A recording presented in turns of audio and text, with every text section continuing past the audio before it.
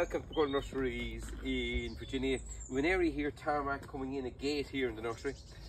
Lots of moss is established. Now we like moss on stones and beds because it's very important, but not on our tarmac, or it's going to cause it to ravel and it'll look awful. Okay, but the product we're using is a product called ALGON Organic. It's a patio and deck cleaner. It's non-toxic, so it's safe for pets and safe around fish ponds. You can use it in brick, stone, wood, PVC and lots more, and we're using it here on our tarmac area. Now we're going to give it a good spraying. We're diluting it 1 part to 3 in our sprayer, so 1 part to 3 of water, and we're going to give it a good soak. Now in a good dry day to do the job, and we'll give it a good soak, come back to you in 24 hours and you can see what's happening. Just a strip up along the gate itself.